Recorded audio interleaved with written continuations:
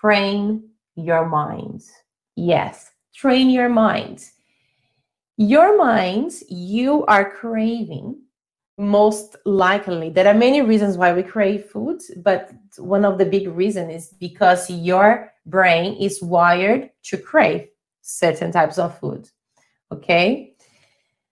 Stephanie saying, love it. Try me first list to carry around. Yes, that's a very interesting one. And you notice that start to spend your time with things that really it's interesting for you. No, not just giving to your cravings. Now, yeah, so train your mind. The reason that one of the biggest reason that we crave food is because our brain is wired to work certain ways. Our whole system, it's trained to behave, to crave that piece of cake, to crave that burger, let's say, whatever it is, or to crave eating more, overeating for, in your main meals.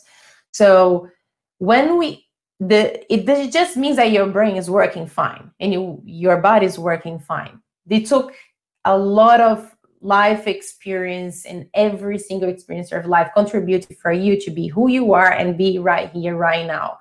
Okay, so if your brain is wired to think like that, you can rewire the brain to think differently. You can train your mind to think differently. We can literally change the matter of the brain. So how do we do that? We do through meditation. It's one of the many ways you can train your mind. The most effective that I find, quickest way, train the mind. And you can do this through meditation, through yoga. And the good thing about meditation is yoga is you work also on clearing the subconscious mind. Now think about the subconscious mind as a big film of your entire life, right?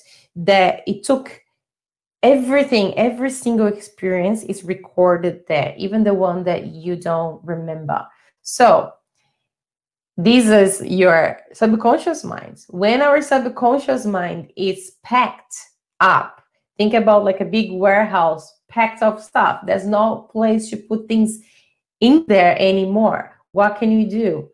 There's no space. So we start to put outside of the warehouse, right?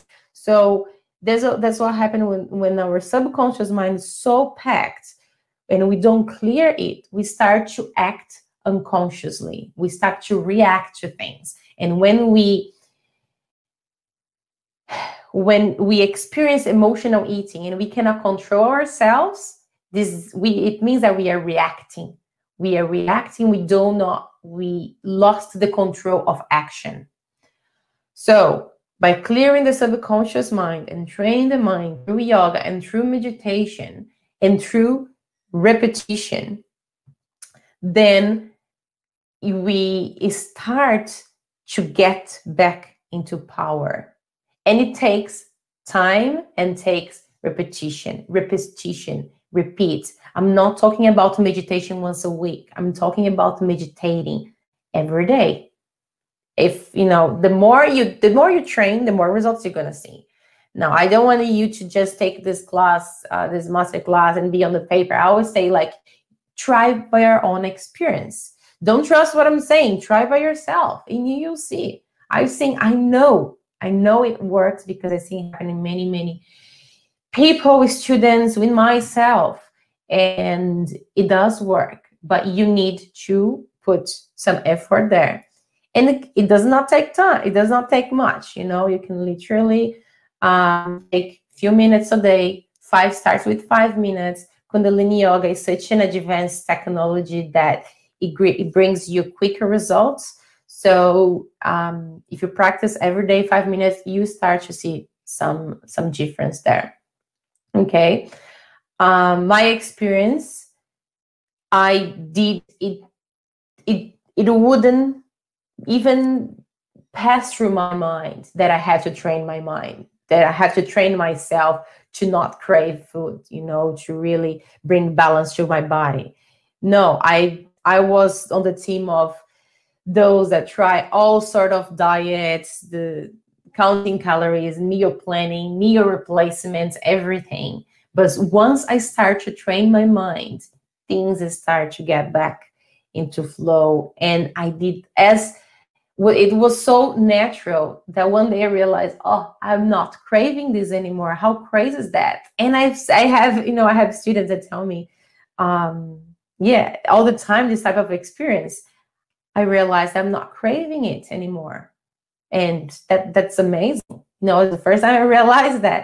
So it does happen.